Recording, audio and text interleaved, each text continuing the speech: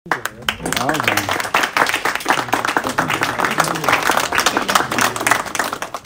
مشال راډیو درنو مینوالو سلامونه او نیکې هیلې. زه اسحق خان یم. لکه څنګه چې تاسو ته پته ده نن د مشال راډیو لسمه کليزه ده او موږ یو ورکوټه پروګرام جوړ کړی. دغه ټول پروګرام به له تاسو سره شریکوو. مشال راډیو تل دا هڅه کړې چې له نړۍ او سیمې تاسې هر لحظه باخبر وساتي، خو د دغې خبر شاته د یو غټ ټیم لاس وي. څه په پاکستان کې وي، څه په افغانستان کې دي، همداشان څه بیا په پراګ کې دي. نن زموږ ډېرې همکاران په رخصتۍ دي، خو کوم چې موجود دي د دوی خبرې او د مشال راډیو د مشرتابه خبرې دغه ټول به تاسې ته اورو. نو له موږ سره پاتې شئ. ستاسو د مشال راډیو لس کاله پوره شو. په 15 د جنورۍ 2010 باندې د مشال ملګرو دلته د پراګ نه د 2 ساعتو دپاره ریډیو خپرونې شروع کړې وې او بیا وروسته 3 ساعته شوې، 4 ساعته شوې، 6 ساعته شوې او اخرکار 9 ساعته شوې. او 9 ساعتو سره اوس که تاسو ګورئ نو مشال راډیو په فیسبوک باندې هم تاسو ته موجود دی. مشال راډیو یو ژوندی پاڼه هم لري چې په هغې کې تاسو ویډیو هم کتی شئ، تبصرې هم کتی شئ، خبرونه هم پکې کتی شئ. کاکړ صاحب سلامونه او د مشال راډیو لسمه کلیزې مبارکي درته وایم. که دا راته ووایي چې په دغه لسمه کلیزه کې اوس تاسې په کوم کار باندې بوخت یې؟ لسمه کلیزه دپاره خو زه یو ساعته خپرونه جوړوم مشال راډیو لخوا به وي او دا به د لسمې کلیزې په مناسبت وي. دغه ټولې خپرونې دغه ځینې کنټرول کیږي او دا هم د دې سټوډیو منیجر دی چې دغه ټول شیونه دا کنټرولوي. اکرام مسکینیار صاحب تاسې ته د مشال راډیو لسمه کلیزې مبارکي وایم. مننه، تاسو ته هم ډېره مبارکي. په دې هکله تفصیل د اسلام آباد نه زموږ خبریال سراج ظهیر رالیږلی دی. سلامونه منور شاه صاحب، سلامونه مې قبول کړئ او تاسې ته د مشال راډیو لسمې کلیزې مبارکي وایم. ډیره مننه اسحق جان، تاسو ته هم سلامونه. تاسو ته هم مبارکي، ځکه چې د اولې ورځې نه موږ او تاسو ټول ملګري یو. دا د ټولو کارکوونکو، د ټولو اوریدونکو مبارکي، د ټولو اوریدونکو ته د هم مبارکي. خټک صاحب که دغه شاته دغه شیونه لږ ایکسپلین کړي چې دا دومره ایوارډونه دا د څه شي دي؟ نو دا چې تا څنګه تپوس وکړې اسحق جانه کتونکو، دا هغه 10 کاله دي چې کوم تیر شو. بالکل مشال راډیو د 2 ساعتو نه شروع شوی او دلته زموږ په ریډیو فری یورپ کې یو کلنۍ مقابله کېږي د آرټیکلو، یعنې د مضمونونو او د ریپورټونو، او یو میاشتنۍ کېږي. نو په دې کې میاشتني هم شامل دي. هغه چې کوم دی هغه موږ ته د بهر انټرنیشنل اوارډ ملاو شوی دا بره چې کوم دی دا چې کوم دی دا زموږ د ملګرو د خپلو ریپورټونو په بنیاد باندې دا ایوارډونه ګټي. دا هم انټرنیشنل اوارډ دی، دا د کال اوارډ دی، یعنې زموږ مشال راډیو د کال اوارډ ګټلی ټول نه ښه. دا ایوارډ موږ ته د یوټیوب د طرف نه ملاو شوی دی چې کله زموږ خلک تعداد چې دی دا 1 لاکو ته ورسېدو، دا ایوارډ راته ملاو شو. دغه ایوارډ دا موږ ته یوټیوب یو بټن ده، یو خاص بټن ده چې په یوټیوب څوک کار کوي هغې ورته یو بټن بیا رالیږي. نو دا موږ ته یوټیوب طرف نه رالیږل شوي ده. او دا چې کوم دی نو دا موږ ته ویبي ایوارډ ملاو شوی دی. دا هم ډېر لوی ایوارډ دی په انټرنیشنل سطحه باندې. نو دا د مشال راډیو کامیابیانې دي او د اوریدونکو مینه او مرسته ده. سلامونه.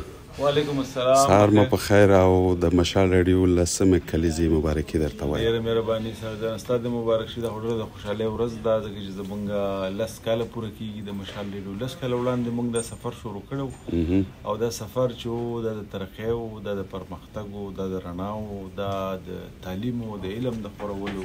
باچا صاحب سلامونه. سلامونه اسحق جانه، سال د خیر جوړې. د مشال راډیو لسمه کلیزې مبارکي درته وایم. نو که تاسې هم خپل اوریدونکو ته څه وایې نو مهرباني وکړئ. ووایم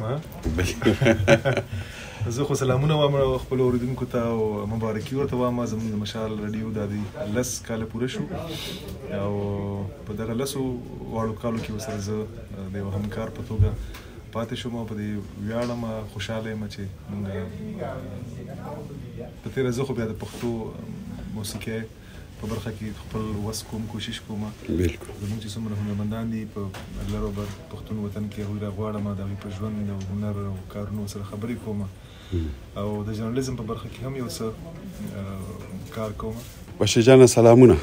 سلام اسحق خان، څنګه جوړ صحت خدای او دغه د مشال راډیو لسمه کليزې مبارکي هم درته وایم. تا ته د مبارکي ټولو اوریدونکو او کتونکو ته د مبارکي ډیر زیات د مشال راډیو خلکو راډیو ته.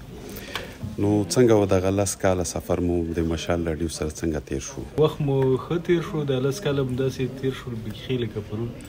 او نور خو به خلک قضاوت کوي، خلک به فیصله کوي چې څنګه زموږ خپرونې څنګه دي، کارونه مو څنګه دي. او خلک به ان شاء الله چې دام قضاوت کوي چې ماشاءالله بشیر ګواخ لکه سره مړه ښکاري دغه ساعت کې. او خبرې چې د لس کاله کې ماشاءالله نورم ځوان شوی. اوس خو خدای راکړی دی، زه پرون ونه دی کړی. زه نو به همداسې تاند اوسې. مننه. مومن صاحب سلامونه. وعلیکم السلام اسحق خان، ډیره زیاته مننه. او د مشال راډیو دغه لسمه کليزې مبارکي درته وایم. مننه ستاسو مبارک شه او چې څو نه هم اوریدونکي د مشال راډیو د لسو کالو زموږ څو غږ اوري هغوی ته هم ډېر مبارک شه. د مشال راډیو لسمه کليزه ځکه چې مشال راډیو هم د دوی لپاره دی. دا هم پامیر ساحل دی. پامیر جان سلامونه. او د مشال راډیو لسمه کليزې مبارکي درته وایم. تاسو ته مبارکي، زموږ ټول اوریدونکو کتونکو ته د مبارکي. مننه.